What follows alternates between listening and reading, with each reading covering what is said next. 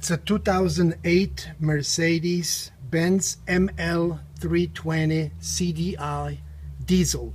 So we're going to go to vehicles. We're going to enter mileage adjustment. That's what we want to do. And we're going to go down to Benz. That's a V3 liter engine, correct? Diesel. And it's loading.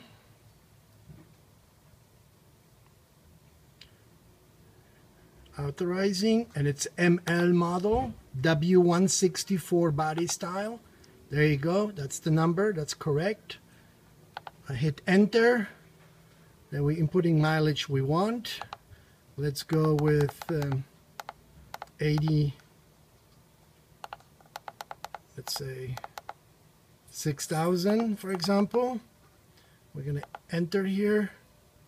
We're going to confirm the 86,000 value input, and it's communication and ignition switch on. Okay, we're going to do that. One moment, please. Okay, ignition is on.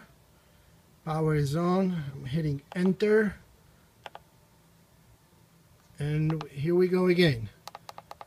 Input mileage. So we're going to do this again. I don't know why, but we're going to do this again. Confirming the mileage.